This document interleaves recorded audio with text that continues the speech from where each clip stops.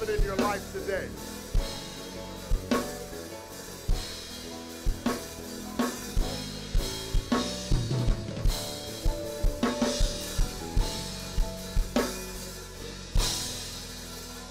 Amen. Wow. Praise the Lord. Let's give our musicians a good hand and the voices of praise as well. Amen. If you hadn't noticed, I hope you took notice, that was our little wave at St. Patrick's Day there. I see some of y'all know that saint too, right? Praise the Lord. Little green here, little green there. Amen. No, I'm not talking about money right now. You know, praise the Lord. I'm just talking about the color of money. How about that? Amen. Praise God. Just a little aside as a musician to my musician friends.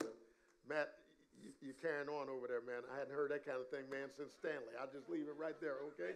Praise the Lord. Amen. I want you to open your Bibles, please, everyone, to the book of Hebrews chapter 11. Hebrews chapter 11. I believe, actually, this very well may be the last installment on this topic of the power of the spoken word. Amen. You know, I want to start this message off with a question. What did you say this morning when you got up? Amen. If you didn't hear me, I'll say it again. What did you say this morning when you got up? Now, I'm not looking for a verbal answer. I just threw that out there for you to think about it, all right? Amen. What did you say when you got up this morning? Because, see, the truth be told, whatever it is you say in the morning, you ought to say it every morning. Amen. But then again, I don't know how your day's been going. Maybe it has something to do with what you're saying in the morning. Now, some people get up and say, man, I hate Monday. Now, I don't know, back in the day, things are a little bit different now, but back in the day, you know, they'd say, man, I can't wait till Friday, because Friday was symbolic of payday, right? All right, but you get up sometimes and, man, I hate Monday, or you know there's some issues or things you have to deal with coming up on a particular day and say, man, I wish this Wednesday would pass me by. Amen. But here's what the Bible says. The Bible says this is the day that the Lord has made. I will rejoice and be glad in it. Amen. It does not matter what day you say that on. Why? Because every day is the day that the Lord has made. Listen, the day doesn't depend on the circumstances in the day. Listen to what the psalmist said. The psalmist said, look, I will rejoice. He says, before I even see what this day has for me, I'm already going to rejoice. In other words, I'm going to strengthen myself against whatever the day brings. Because, see, contained in the word rejoice is the word joy. And Nehemiah 8:10 says that the joy of the Lord is our strength. So David says, listen, whatever the day has, I'm going to fortify myself with joy through rejoicing. Another way of thinking about it is praising God, worshiping God, giving thanks unto God. Yeah, but Pastor, seems like some things going on in my life I'm not really thankful to God for. I don't really feel like praising. You see, this is the thing about praise and worship and thanksgiving. It has nothing to do with what you feel. That's good. Amen. Bible says, enter into his gates with thanksgiving in your heart and enter into his courts with praise.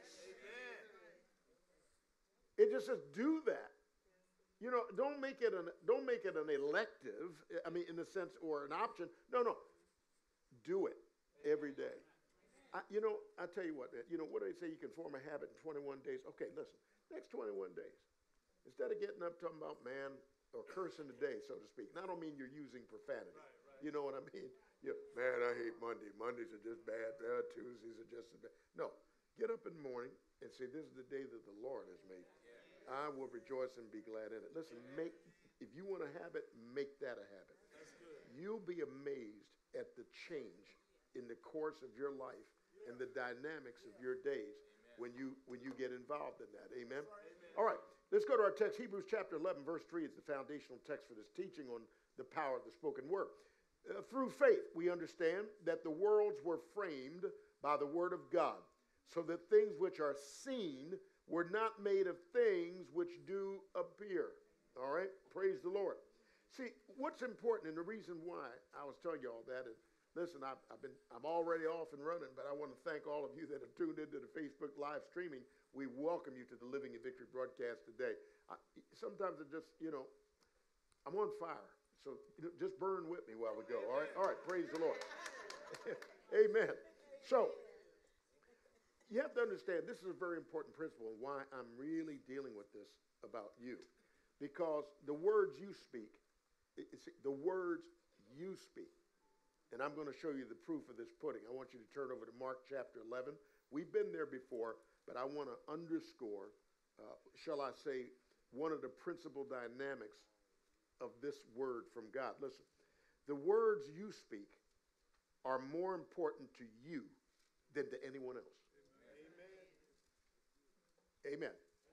The words you speak are more important to you than to anyone else. Why? Because the words that you speak affect you more than they affect anyone else. Amen. That's good. All right? They affect you more than they do anyone else. Now, look at Mark chapter 11, and you notice in verse 23, Jesus says here, or explains how faith works. He says, now, for verily I say to you, that whosoever shall say unto this mountain, be thou removed, and be thou cast into the sea, and shall not doubt in his heart. Now watch this next phrase here. But shall believe that those things which he saith, now he or she, this is generic here, all right, which he saith shall come to pass, he or she, I'm just putting that in, shall have whatsoever he saith. Amen. Now to verse 24, Jesus takes it over into how you apply this principle in prayer. But essentially, 11:23 explains literally how faith works. And it works with what we say. That's the beginning of it. Because that's what he says, whosoever shall say. Before anything else is revealed, he says, whosoever shall say. So the issue always comes back down to, what are you saying? Now, John 15:7. Let's look at that. John chapter 15, verse 7. Again, this goes to the point of the things that you say are far more important to you than they are to anyone else. John chapter 15, verse 7, it says this. Jesus said, if you abide in me, and now the word if always implies a condition. If, my mom told me it is the biggest word in the dictionary. Amen. I said it only has 2 letters. She said a whole lot hangs on it though. Amen. If he said you abide in me, all right, and my words abide in you, you shall ask what you will, and it shall be done unto you. Now, this is awesome in such a short verse. There are 2 clauses here. Jesus said, if you abide in me, and, in other words, here's something in addition to, connect these 2 together. You abide in Jesus. Let his words abide in you. Now, what happens when you mix these 2 ingredients together? What happens when you mix sodium with chlorine? Anybody know? You get table salt. Wow. I know that was anticlimactic, wasn't it? Praise the Lord. But my point is, what happens when you mix abiding in Christ with his words abiding in you? Here's what you get. You shall ask what you will, and it shall be done unto you. How simple is that? Can you see to the enforcement of these 2 conditions, of these 2, because it is a condition. It says if on the front end of it. So the condition is, hey, can you enforce this? Can you see to it that you're abiding in Christ? And can you see to it that his words are abiding in you? And I'm going to be honest with you, we're all the gatekeepers of our own soul. So essentially, the responsibility falls on us to see that these 2 clauses are fulfilled. Listen, man, God didn't say, give me a down payment. He didn't put you on the 12-month installment plan. He said, if you abide in me and my words abide in you. When, God? When? Now. Why? Because faith always is now. That's good. You know, faith is an interesting thing. Because faith literally defies time and metrics of any dynamic, any dimension. Right. I want you to think about that for a minute. You can only have faith now. Right. Amen. You think about that for a minute. You say, well, I had faith yesterday. Yeah, really? Well, I'm going to have faith tomorrow. Really? No. The Bible says the only way to define it is in the now. Now faith is. Now somebody discovered in reading the original Greek manuscript from Hebrews 11:1 that the word now actually was not in the original text. So don't get bent out of shape over that. So what? Because even if you didn't have the word now, it still says faith is. So if something is, when is it is? That's good. I could go somewhere with that, but I won't take that journey. Amen. So you have to understand, what you say, the words you speak, are far more important to you than to anyone else. This is because the words that you speak affect you more than they affect anyone else. Amen. Now, see, a person cursing someone, using God's name in vain, for example, is not going to hurt the other person. They're going to hurt themselves. All right? Because he's actually bringing damnation on himself by speaking such things. Let's look at Proverbs chapter 18. Go there. Proverbs chapter 18. Amen. You notice any more of these days you don't ever hear pages turning? And you can't hear people clicking either, or whatever, tapping. All right. Proverbs 18, look at verse 7. A fool's mouth is his destruction, and his lips are the snare of his soul. Man, if you're not buying into what I'm saying to you, buy into what this is saying to you. Here's what the word says. Here's what the wisest man in all the world, Solomon, King Solomon said. He said, a fool's mouth is his destruction, and his lips are the snare of his soul. Now, that's provided you don't do other instructions that come out of Proverbs. The book of Proverbs says we need to put a watch over our mouth. You know what a watch is? That's a terminology usually associated with law enforcement because, the rest of us work in shifts. But law enforcement works on watches. First watch, second watch, third watch. And, of course, they may interchange the word shift with watch. But see, putting a watch over your mouth is like put a guard over it. Put a guard over it. Because, see, the connotation is that if you got somebody securing your property or whatever, they're watching. What are they watching? They're watching for things that might pose a hazard or a problem. They're watching for burglars. They're watching for robbers. They're watching for any enemy that would come and disturb the peace. And somebody that's coming who has a prejudice to good order and discipline. Amen? So put a watch over your mouth. Amen? Yeah, a fool's mouth is his destruction, and his lips are the snare of his soul. Also, let's go down to verse number 21, which we talked about last week.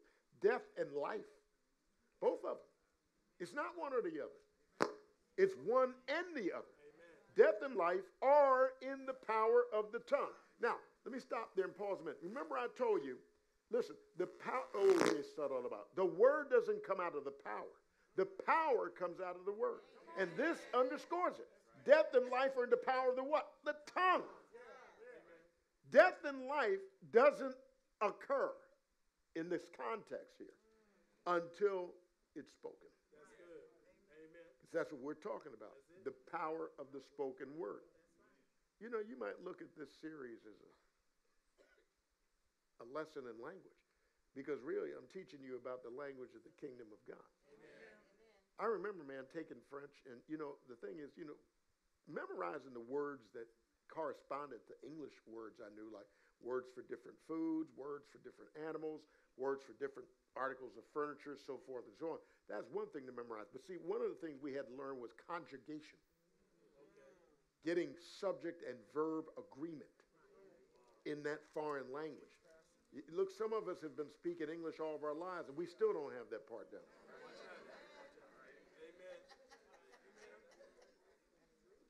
Yeah. I'll leave it there. Okay.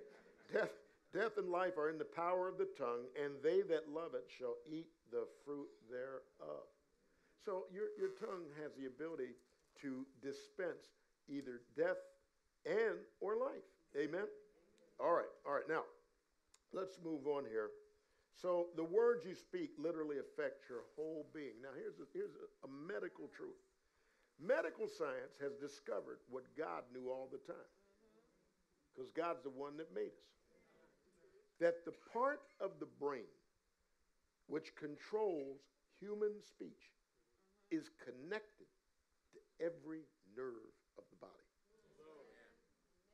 The part of the brain, all right, which controls human speech is connected to every nerve of the body. You talk about people getting on your nerves. Make sure you're not on them. That's good. Amen. Because, see, the words you speak about yourself can even affect your health. Now, I know that some people may find that as a seemingly extreme concept, but I didn't write this. I didn't write the Bible. The Bible is what says, a merry heart doeth good like a medicine. Happy people are always happy. You know what I'm saying? They're happy. That's the whole point. The Bible says that a merry heart doeth good like a medicine, but a broken spirit dries up the bones. The last thing you need is your bones drying up. There's a substance inside the interior of your bones. It's called marrow. I don't know. Look, I've never felt marrow. I don't want to feel marrow. Okay? But I kind of get the impression that marrow is a type of a substance that has a flow to it. You know, from the marrow of the bones, the red blood cells are formed from out of the marrow of the bones, okay? And I kind of get the impression that marrow is some sort of maybe a cheesy little substance. I don't know. I'm just, you know, but I'm just saying, you don't want your bones dried up. That's bad news.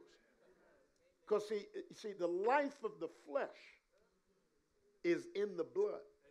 And if the bones dry up and cannot manufacture or produce more life-giving blood cells, after a while, you can't live. I see why God told Ezekiel, prophesy to these bones. There's one remedy of stopping your bones from drying up. Talk to them. Preach to them, man. Teach them. Prophesy to them. See, you say, well, wait a minute, that's crazy, Pastor. I'm not going to just talk to my bones. People think I'm crazy. No, you're not crazy. Amen. The Apostle Paul underscored this procedure in 1 Corinthians chapter 9 when he said, you know, I keep under my body. Paul was talking about himself as if he was separate folks. Now, he's not. He's the same Paul. But he was saying, listen, I keep under. That is to say, I keep under management, under control, under supervision, my body. My body can have a mind of its own because it has appetites. And the appetites are always wanting something. And there's a time, was it Ecclesiastes? A time under heaven for everything under the sun, right? There's a time to eat, there's a time not to eat. Okay, I'm sort of paraphrasing here. But in other words, there's a time to give place to the appetite, but there's a time not to give place to the appetite. Can you tell the difference between the two? Amen. And can you exercise what you need to exercise to keep them in line? Amen. All this is coming out of the power of the spoken word.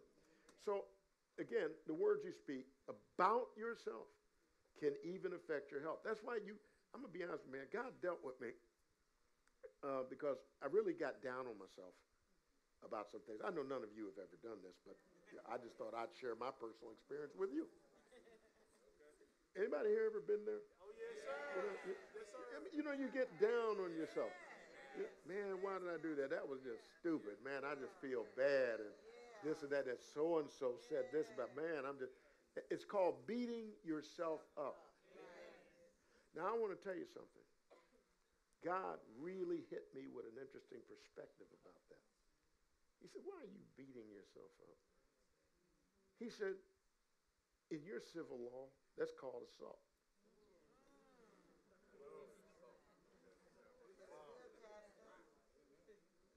He said, now, if you hauled off and threw a right uppercut at somebody's jaw, they would arrest you and charge you with assault and battery. He said, why are you assaulting yourself? Or why are you battering yourself? And on top of that, why are you assaulting my property? That's good. This is deep because God always sustains this attitude toward you. That's why the prophet Jeremiah could say, and I know the thoughts and the plans that I have toward you, says the Lord. In order to do you good, God says, I'm not out to do you evil. This concept, this attitude of God toward us is a theme that runs throughout the entire Bible. It runs through the Old Testament as well as the New Testament. Although I realize, looking at the Old Testament, there appear to be many instances and episodes of severity. Amen. Okay? Severity and judgment and this and that and the other. But the theme literally carries on. Jesus himself said in Luke 9:56, look, the Son of Man, speaking of himself, has not come to destroy men's lives, but to save them. Amen. Peter writes that God is not willing that any should perish, but that all come to repent. So God is always in the business of helping you and helping me to be the best that we can be. The only obstacle that's in his way is our own will. It's our catalog of decisions, if you will, that are the only impediment to God's will really being wrought in our lives. Can you say amen? Amen. Amen. So again, Jesus identifies this fact, this association of our words, even with our own physical health, when he said this, when he said, a man will have whatever he says if he will believe and doubt not in his heart. If he will believe what he says will come to pass. Amen? Now this is God's method, not man's method. All right? And yet men grab it. In many what you call 12-step programs of getting people out of addictive situations and whatnot. Now, you know, I'm saying this, and I'm speaking from the perspective of teaching you the Bible. This is not intended to be a criticism of any well-meaning people that attempt to help folks get delivered from their addictions. Because, see, listen, when you don't know or embrace the truth of the Scripture, or it isn't abiding in you, as Jesus said there in John 15:7. Remember? He said, if you abide in me and my words abide in you. So listen, there may be those times where it's not as solid in you as you think. And so thank God there's other human beings that try to help other human beings out of bad situations, circumstances. But see, one thing they say is, because I've heard this said about Alcoholics Anonymous, okay? The first thing the people do, they come in the group and sit down and say, well, I'm an alcoholic. Amen. I don't think they understand. I don't think they understand the signature of that statement. See, it leads off with, I am. Man, listen to me. I am is huge.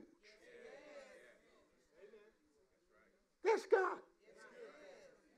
When Moses appeared before God in the mount, seeing the bush burning and not being consumed, and God was giving him his next marching orders, and Moses said, look, I need a calling card. I can't just go up to Pharaoh and say, here I am, I'm Moses. You know, no, God said, tell him I am has sent you.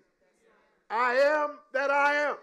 See, you need to be very considerate. You need to be very careful about what you put after I am. Because I am, to me, is the autograph or the signature of God. Man, you sign it off.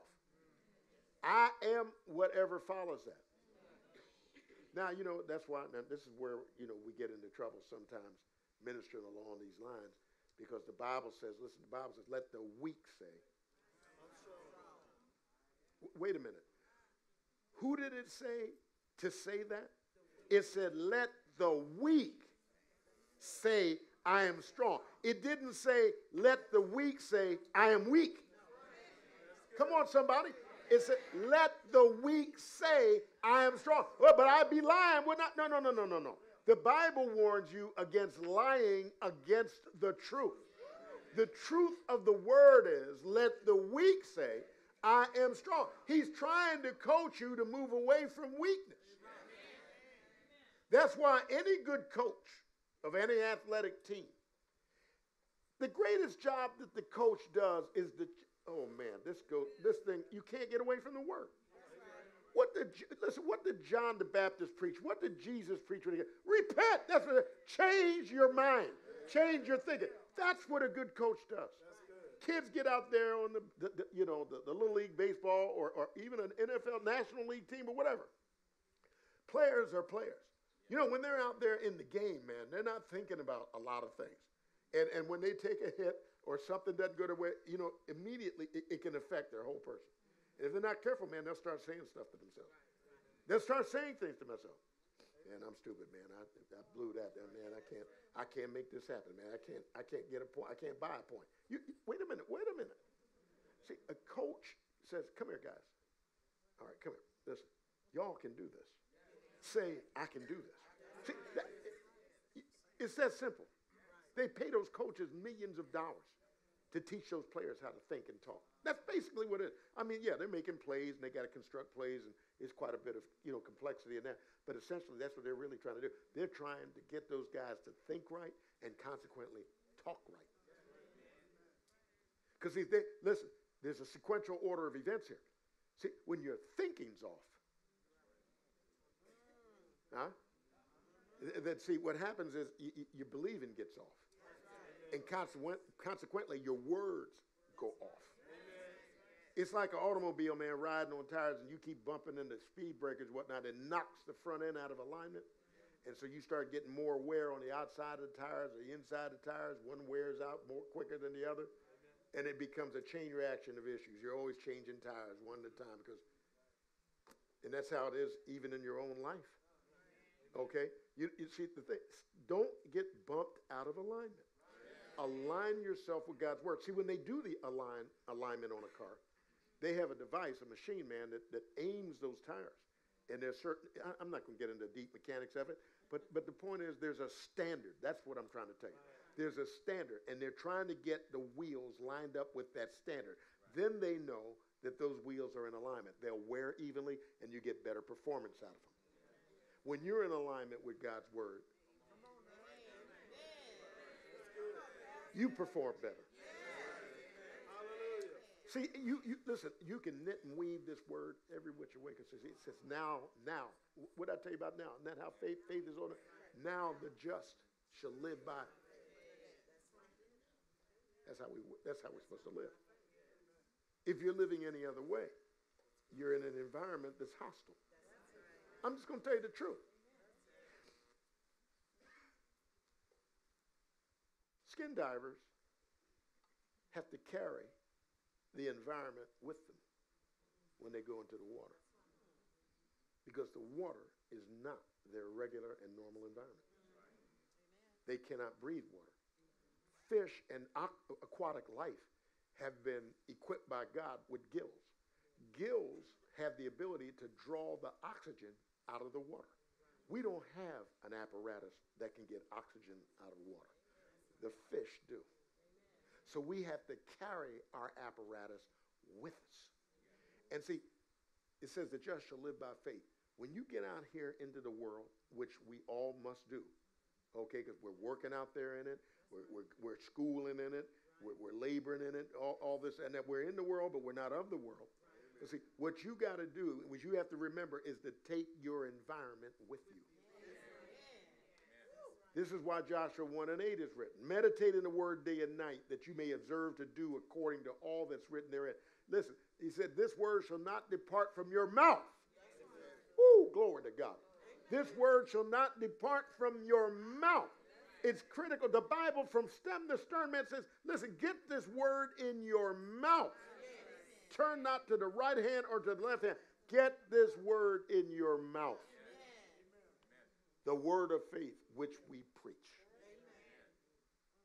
That's what this is telling you. This is what the Bible tells you. This is the power of the spoken word. Can you say amen?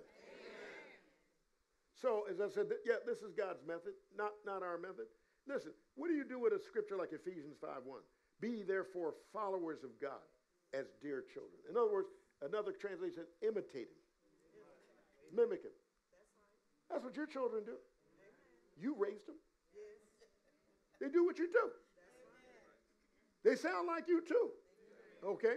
But essentially, they do what you do. Amen? All right. So we should follow along after God with his method and ways of doing things.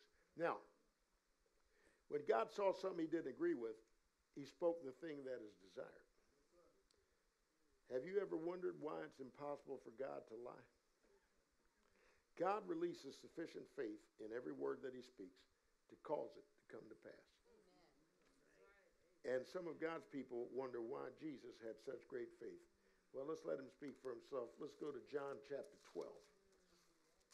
John's Gospel, chapter 12. Praise the Lord. And let's take a look there around about verse 47. That's where we're going. John 12:47. Now, here, listen what Jesus said. Now, I'm going to read this from the Amplified because I really want you to get this, all right? If anyone hears my teachings, now Jesus is saying these things. If anyone hears my teachings and fails to observe them, in other words, does not keep them but disregards them, it is not I who judges him. I wish people stop saying, God gonna get you. God is not going to get you. You get yourself. Didn't we just read earlier in the message from Proverbs there in 18th chapter, the 7th verse, about how a fool's mouth, you got to watch out for his mouth and how his words ensnare him? Right. Okay? So God's not going to get you. You getting yourself. Jesus goes on, he says, for I've not come to judge and to condemn and to pass sentence and to inflict penalty on the world, but to save the world. That was Jesus' whole mission. That was his entire mission. He said so. He said, I came to seek and to save that which was lost. What was lost? The world. Humanity. He came to seek and save that which was lost. Now, I'm not making this up. This is the scripture. I'm reading it from the Amplified Translation. Okay, read it from King James. That says, if any man hear my words and believe not, I judge him not. For I came not to judge the world, but to save the world. All right? He that rejects me and receives not my words has one that judges him. The word that I have spoken, the same shall judge him in the last day. All right? Now, back over to Amplified. Anyone who rejects me and persistently sets me at naught or at nothing, refusing to accept my teachings, has his judge. However, for the very message that I have spoken will itself judge and convict him at the last day. See, you cannot alter God's word. It is what it is all the time. It's like God himself. He's the same yesterday and today and forever. He's the Lord. He changes not. There's no variableness in him, neither a shadow of turning. God is the most constant. Can I use the word element in the universe? I don't mean to make him subservient to his own creation, but I'm woefully inadequate to really find words to describe the awesomeness of God. Okay? But I'm just trying to tell you, man, God's got it all together. Amen. See, the challenge to us is to live up to the level of God's expectations. Too often we're trying to call God down to where we are.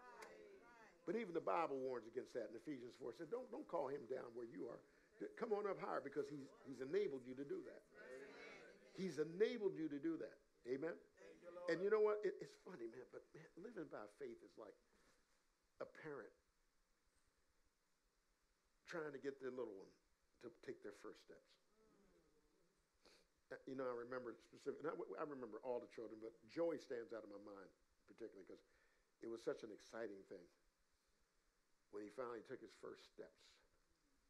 And, when he was doing that, he fell a number of times, as all the kids do, But, man, one time he got up that last time, and the next thing you know, boom, boom, putting one foot right in front of the other, walking upright. He was laughing and giggling. Even when he fell, he was laughing and giggling. And when he fell, man, my wife and I didn't say, man, this joke ain't going to make it. Man, forget it. He's never going to get this. You know what I'm saying? He's not going to get this.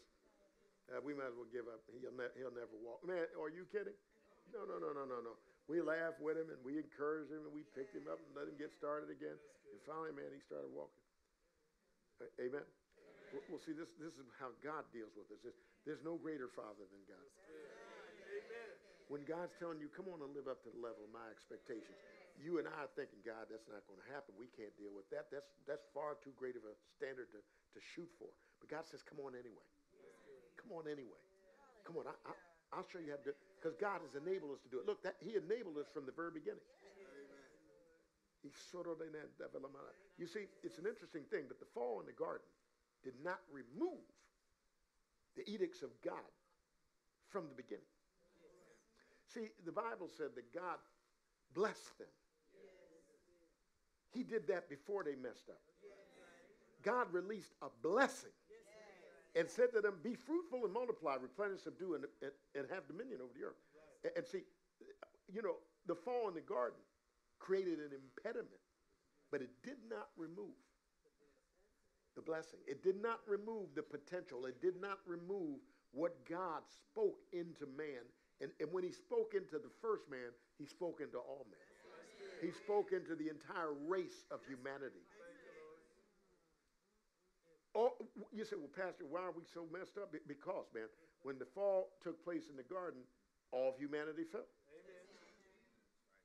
And we are what people call in a fallen state. But Jesus, everybody say Jesus, came to seek and to save that which was lost. And he came to remind us that if you abide in him and his words abide in you, then you shall ask what you will, and it shall be done unto you. One translation out of Greek says you will place a demand in the realm of the spirit. You're not, don't misunderstand. You're not casting an ultimatum on God. God, you better do this or else. You know, it doesn't work like that. No, this is supposed to be our everyday doing and dealing. I'm told when an infant is born into the world, you don't have to teach it how to eat. It arrives knowing and goes about it. Mama holds that baby up to her breast. Baby ain't asking for a GPS. Which way? Left, right, front, center. Funny, listen, you put that child up there and it knows. Hadn't been to class, hadn't taken a health class, nothing. I'm only bringing this point up because, again, Peter says, as newborn babes, desire the sincere milk of the word. That is something we come equipped to do. This should not be foreign to us. This should not be an action that's so beyond our capability or understanding. No. We are made this way. God ensured that we were made this way. Man,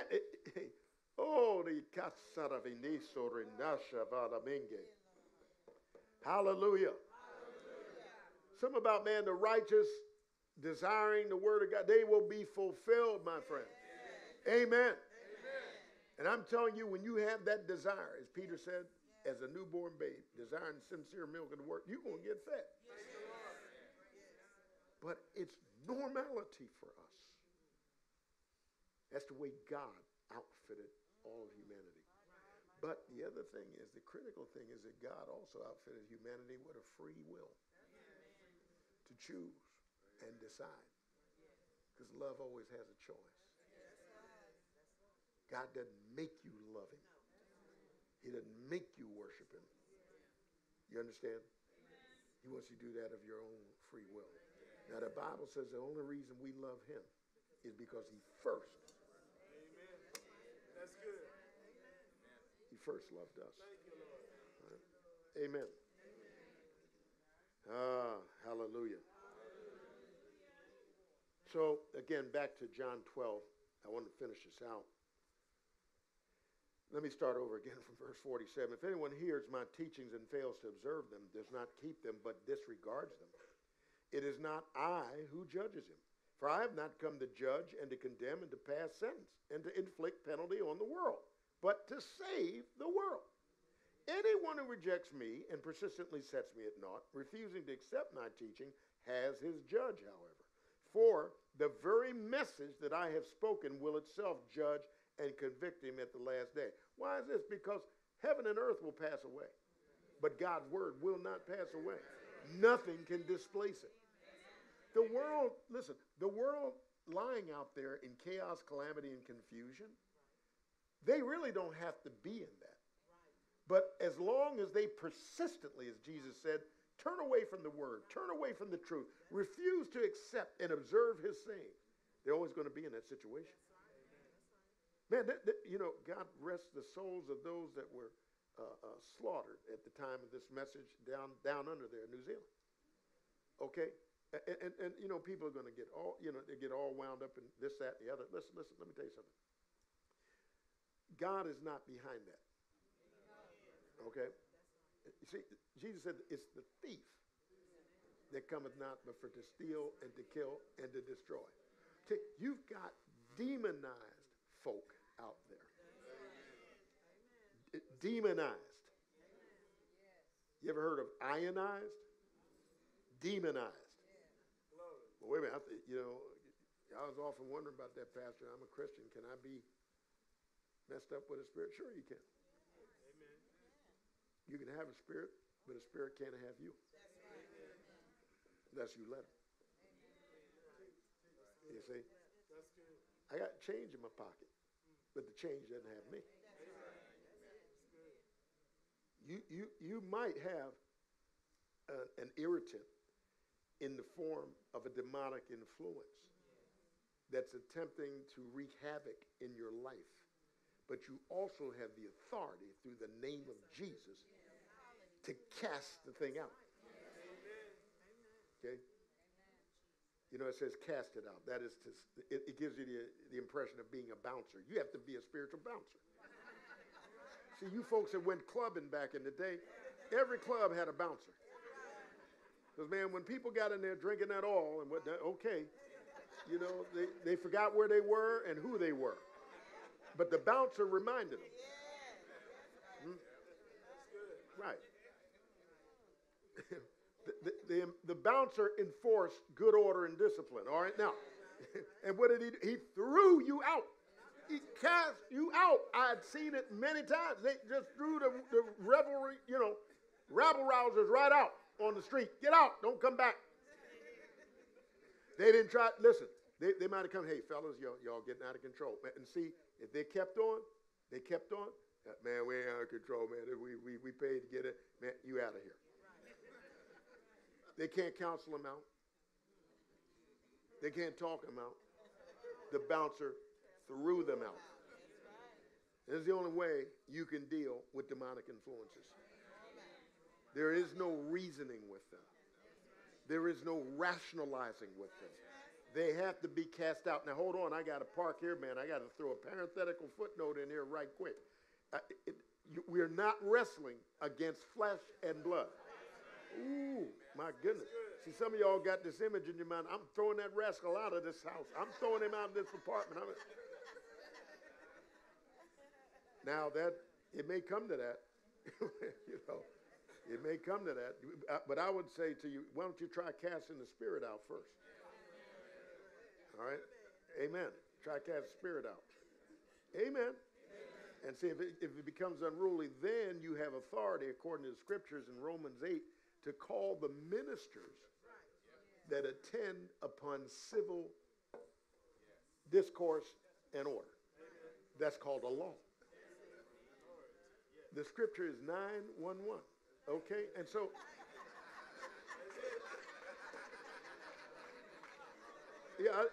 Chris is laughing, but let me tell you something, man. If a guy is about to come upside your head with something, you can't put up with that. All right. I'm not going to park there all day.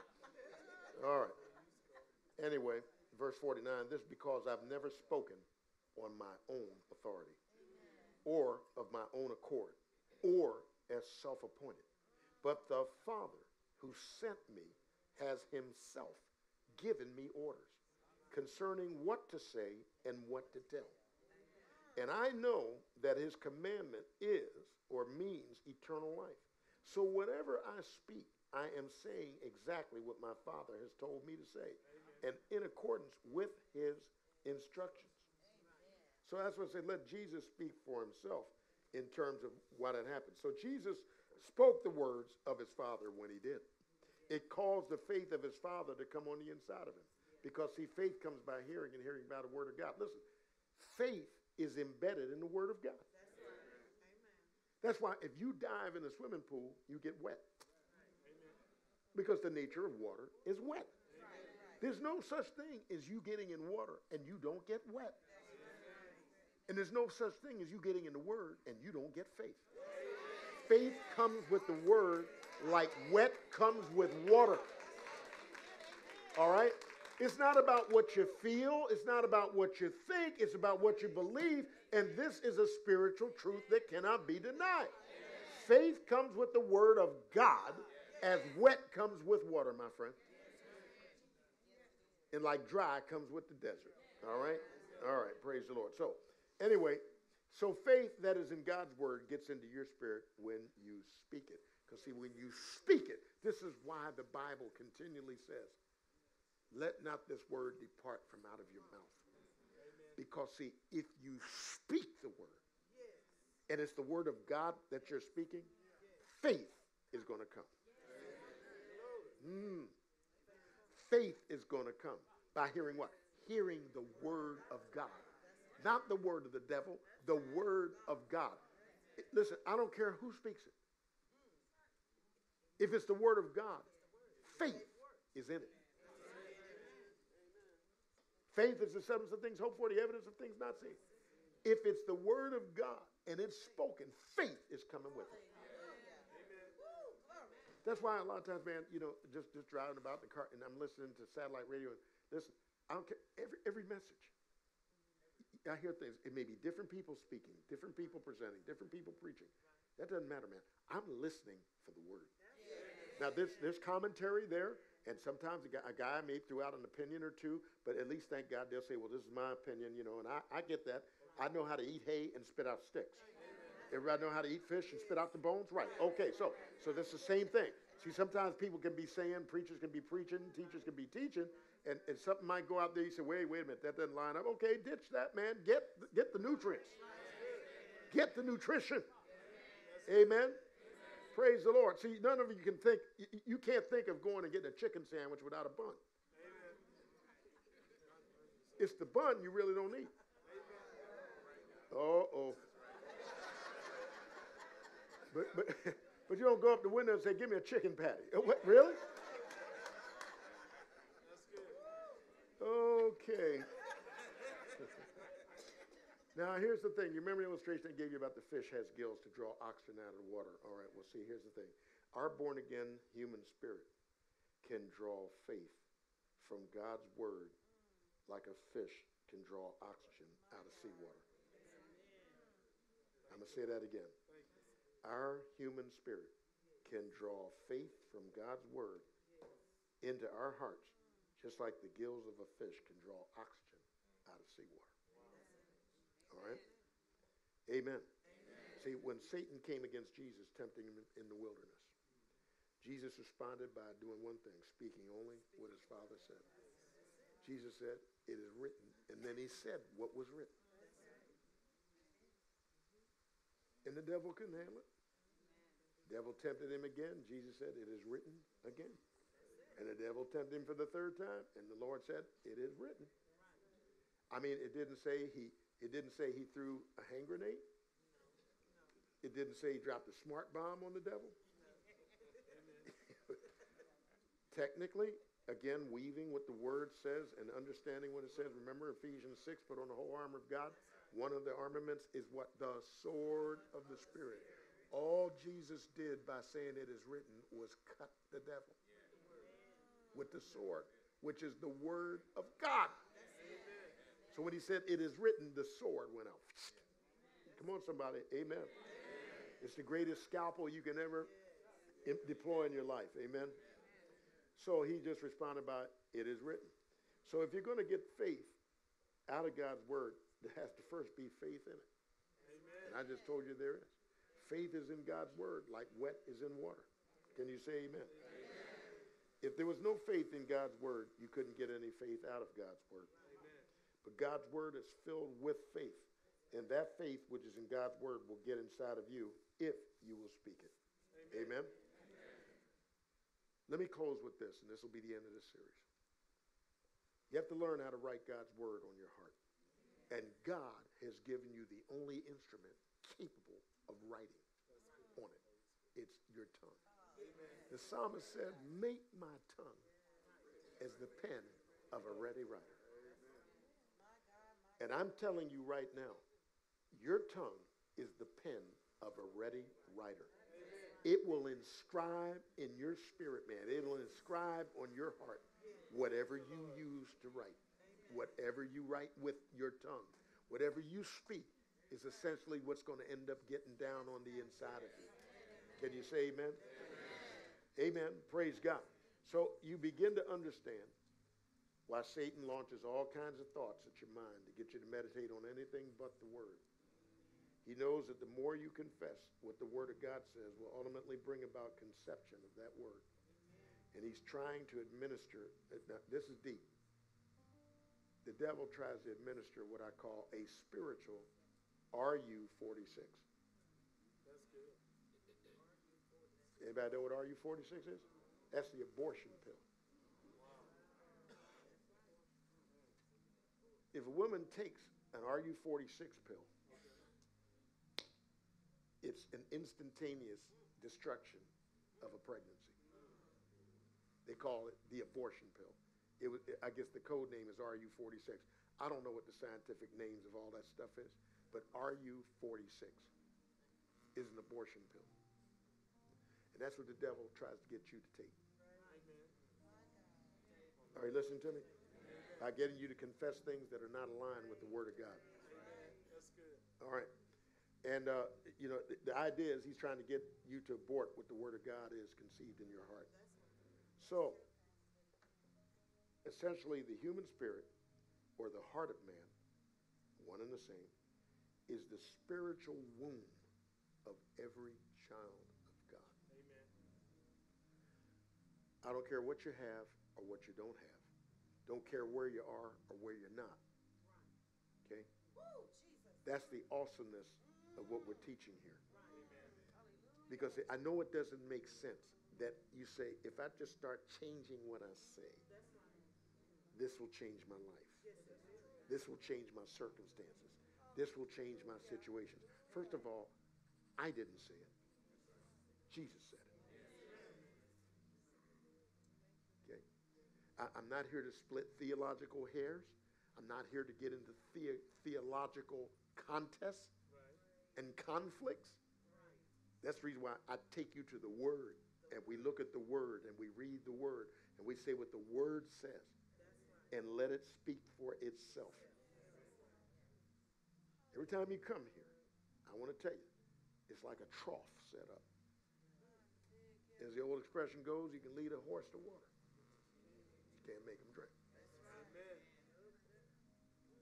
I promise you, you get thirsty enough, you'll want to drink.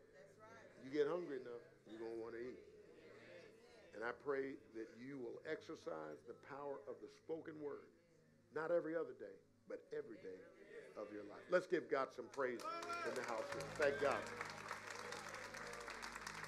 The power of the spoken word. Thank you, Lord. Let's lift our hands in adoration and worship. Father, we thank you, Lord. We thank you for your loving kindness and your tender mercies, which are new every morning. For daily you load us with benefits. You sent your word and you healed us.